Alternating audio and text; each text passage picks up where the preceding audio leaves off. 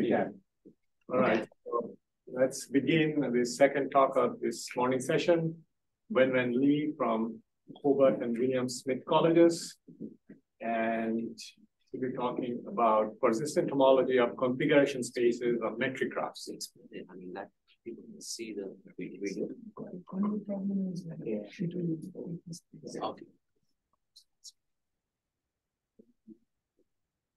Okay, thank you for the introduction and giving me a chance to speak here.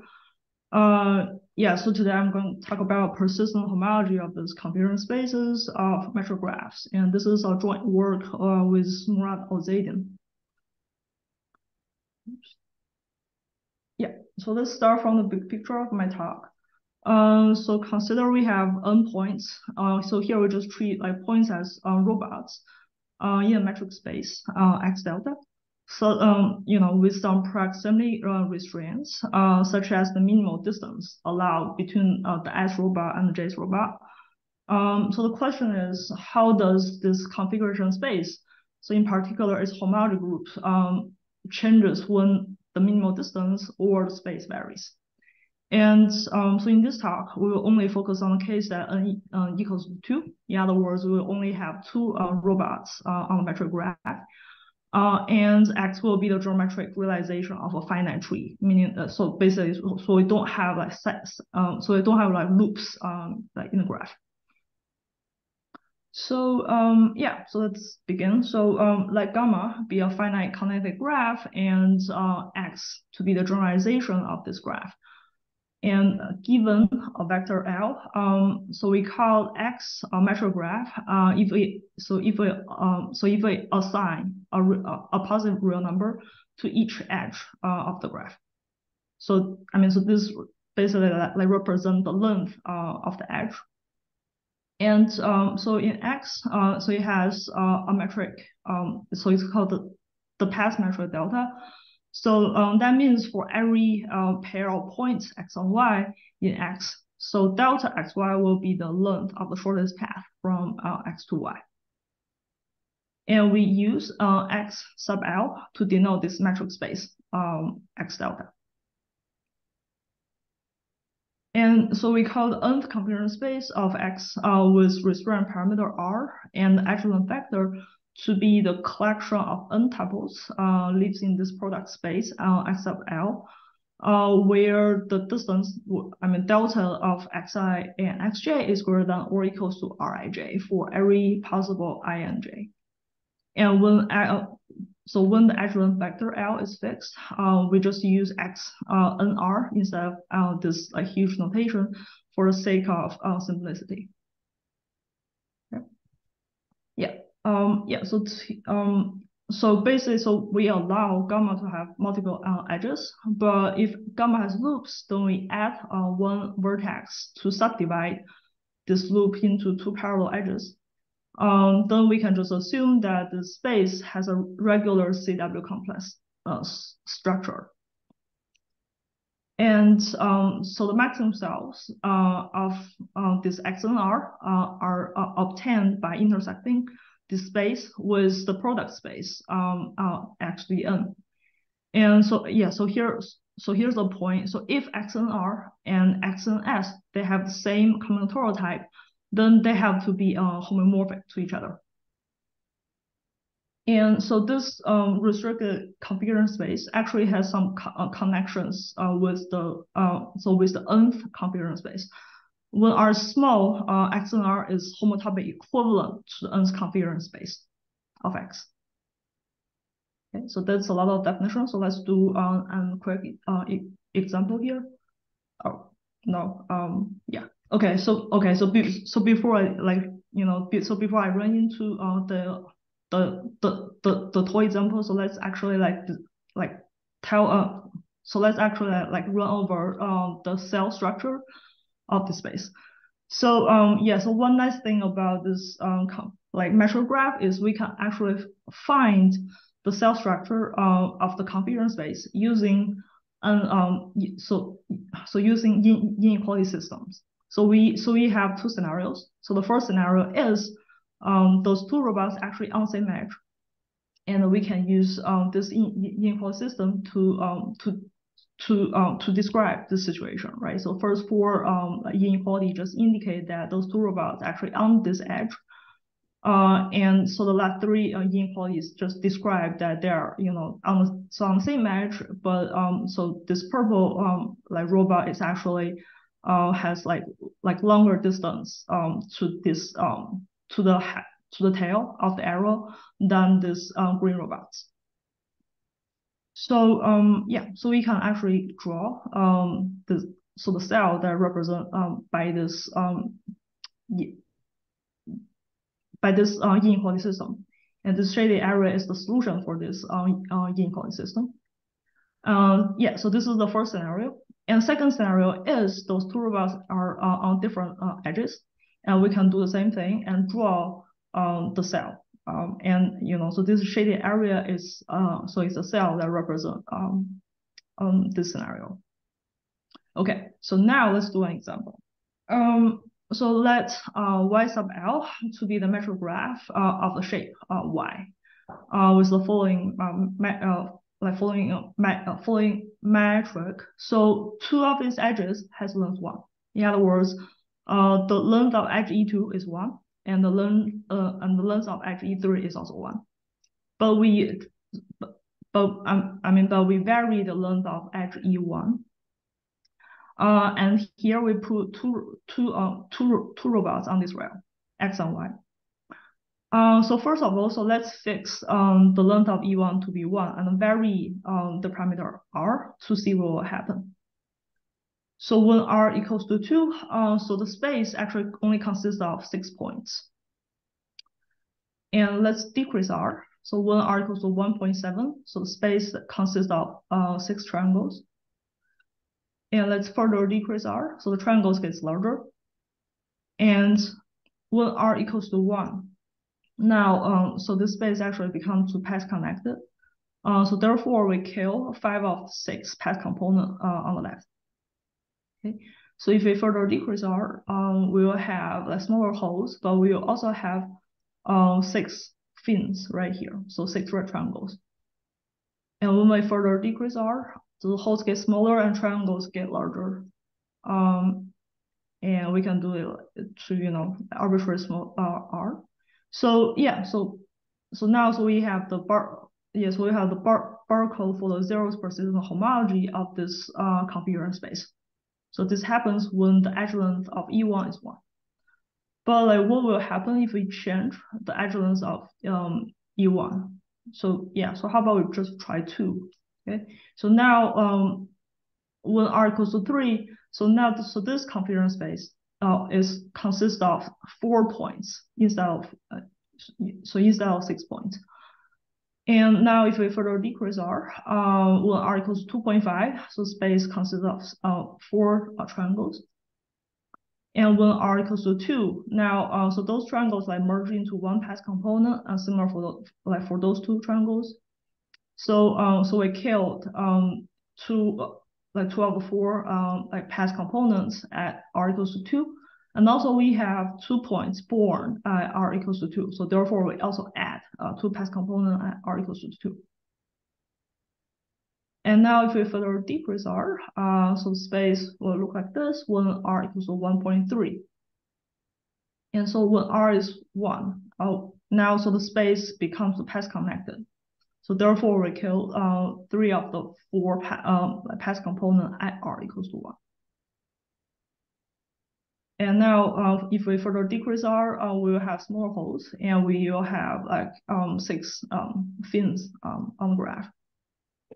And when R equals to 0.2, for example, we have smaller holes and bigger bigger fins in the figure. And so yeah, so this is the barcode for the zeros persistent homology of the second configuration space of the Y graph when the edge length vector so when the edge length of E1 is 2. Okay, so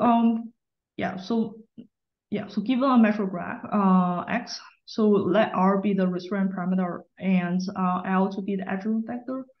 So we define the S persistent homology to be the composition of the following functors.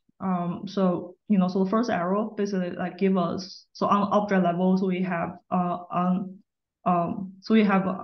nth configuration space with a given parameter. And then if we apply it as homology group with the field coefficient, then we will get the persistent module. Okay.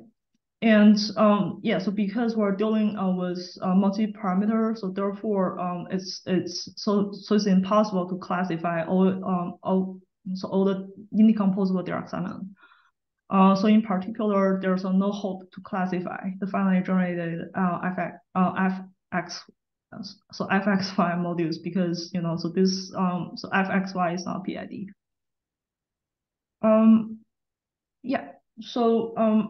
So like one special thing about this metric graph is this. So at certain R values, so the combinatorial type of this configuration space change. So so we call such R value is critical. So in other words, so for each fixed L, there are only finite number of such R such that this combinatorial type of this configuration space change. This is the type of, so this should be XL to the N. Okay. So let's go back to the toy example we did. So on the right hand side, so this is the parameter space. So this is space that this parameter R and L leaves. And all the lines I draw here is the collection of all critical positions of this configuration space, meaning that so for each R on this line, so those R values are critical. But like within within this like gray shaded area, so we call those area chamber. So in each chamber, so the combinatorial type won't change. So therefore, so if you have like two spaces like living in the same chamber, then they're actually like homeomorphic to each other. And we can just calculate the homotopy type chamber by chamber. And this is what we got. So so for example, so for this blue chamber we got here, so homotopy type is 1, so it's S1. And then we can just apply the zeros so we can just apply H0 and H1 to each chamber to get the persistent module. And this is what we got. And from the picture on the right, so because pH1 of this configuration space is an integral module, so therefore pH1 of this configuration space actually is indecomposable.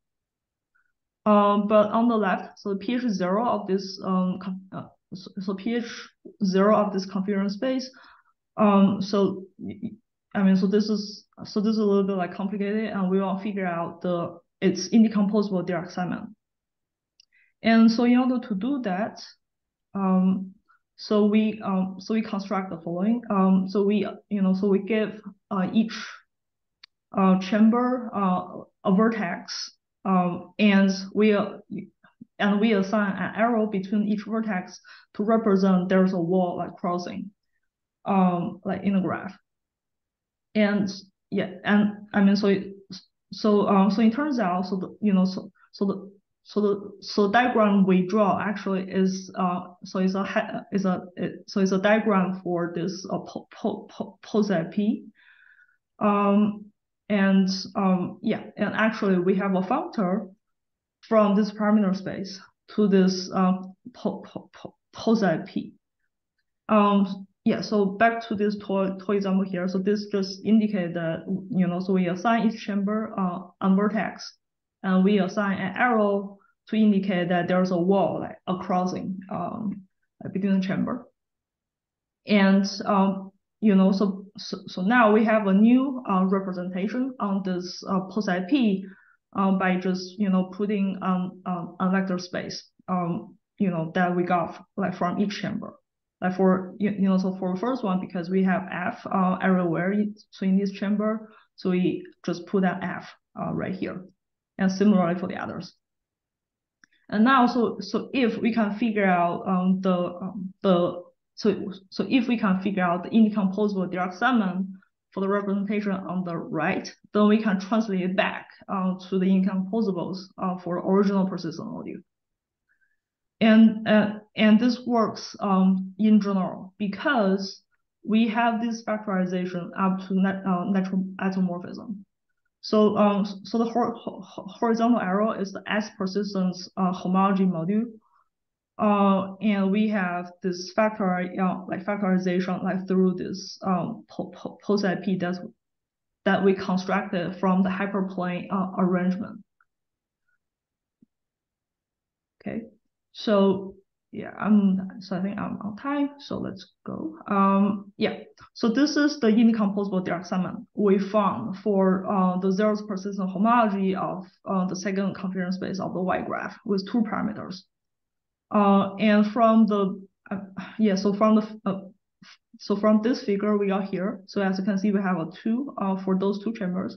So this indicates that for each point in this chamber, so we assign an F2 to every point here. So therefore, so this first indecomposable direct summand is not an interval module. So therefore, the pH0 of this configuration space is not so it's not interval decomposable.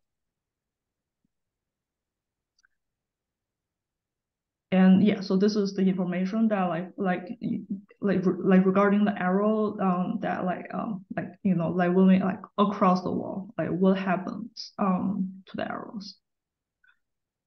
Yeah, and we do similar thing for the star graph, because so the Y graph is just a star graph when this k equals to 3.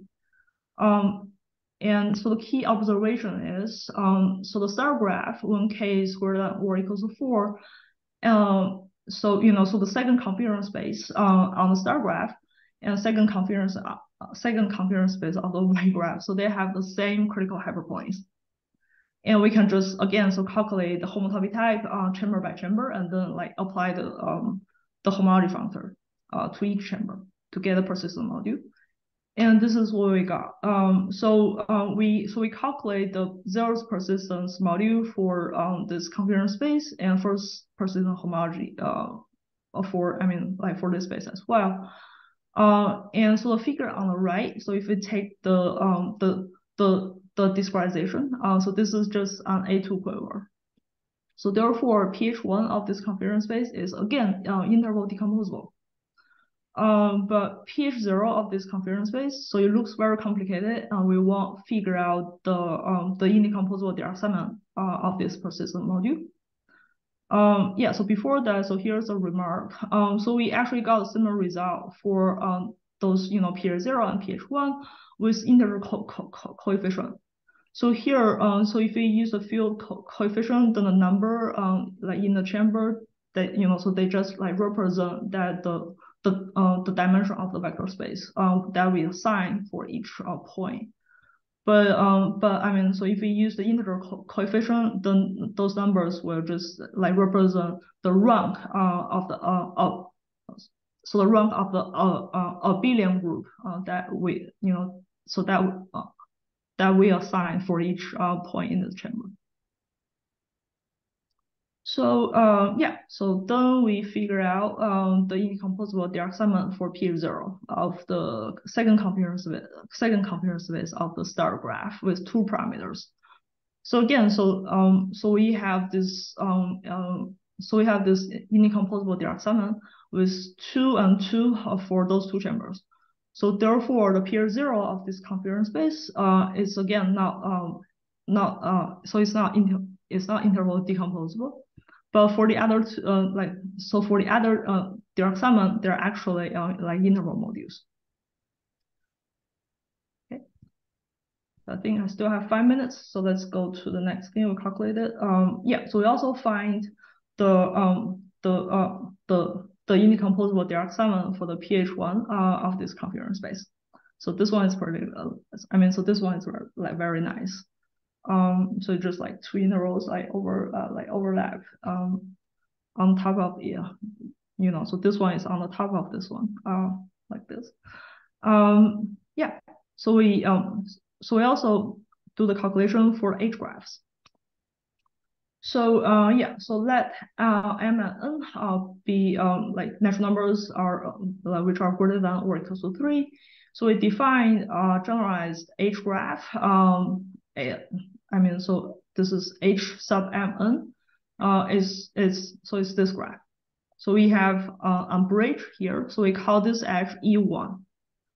And so yes, we use this HMN sub L to denote the geometric realization of this generalized H graph, where the edge-length vector is given by the following.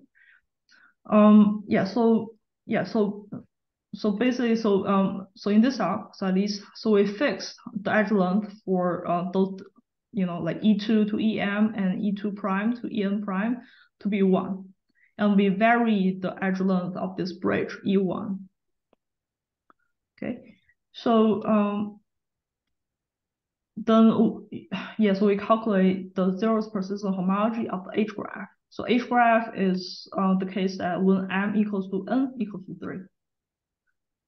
So we calculate the zeroth persistent homology of this of the second configuration space of the H graph with 2 parameters R and L. So L is the length of the edge of the bridge, and yeah, so this is the zeroth persistent homology module, and this is the pH1 of this configuration space.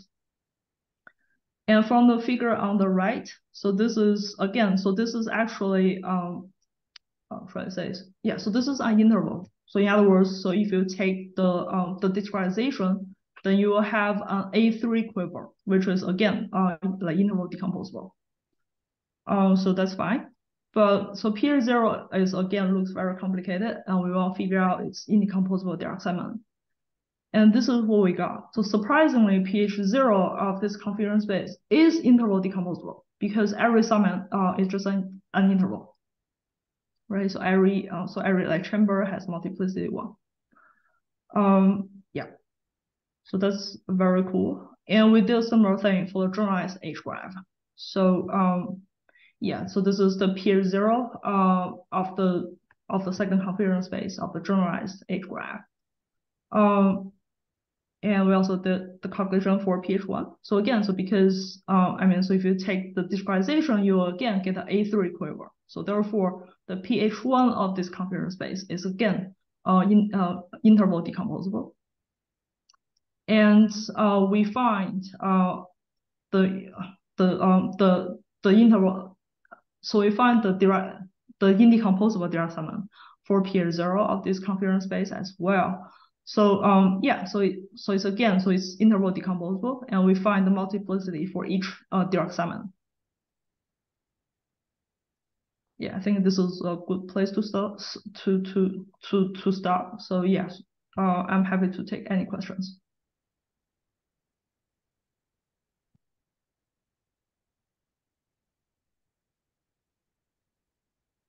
Any questions? Maybe I can start. So how did you compute the indecomposables, by hand or something else? Oh yeah. Okay. So let me go back. So this is how we calculate. So this is the zeroth persistence module, like corresponding to the second configuration space of the Y-shaped graph. So we actually calculate the indecomposable Dirac summand for this representation, and then we translate it back to the translate it back to the pH0 of the Y graph basically.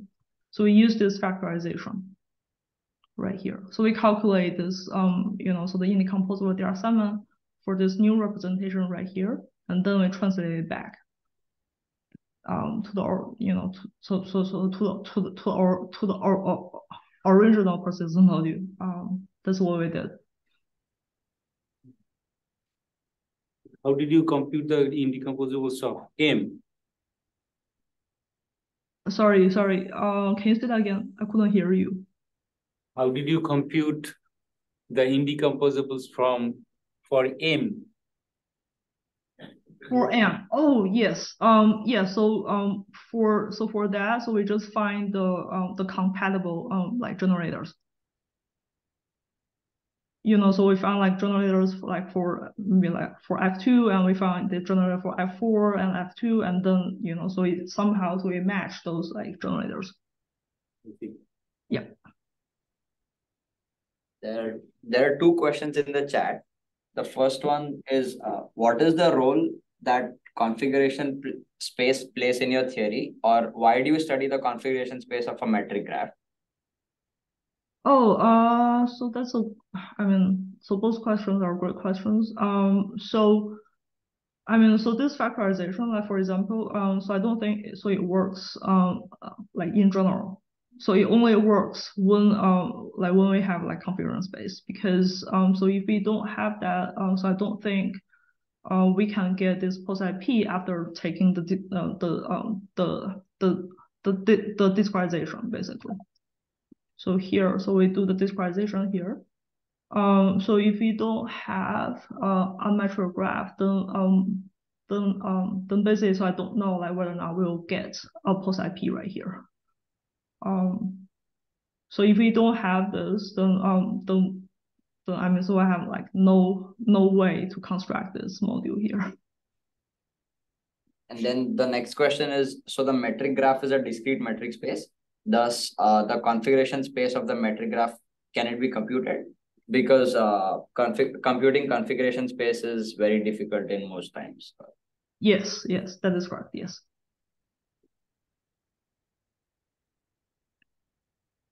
Any other questions? Yes. So I think you explained this, but I missed it. So in the figures you draw, there's the y-axis, which is this L, and that's how the distances change. Yes. So no. Okay. So L represents the edge length of the special edge. R is the minimal distance between those 2 points. All right. So one special edge in each case. Yeah, that is correct. Yes. Okay, and then R is a sort of threshold of when you connect things. Yeah, because so for the star graph, so this L actually is so it's the edge length for a leaf, but for the H graph, so the L is the so it's the length of the bridge. So that's the difference between those two graphs. Yeah.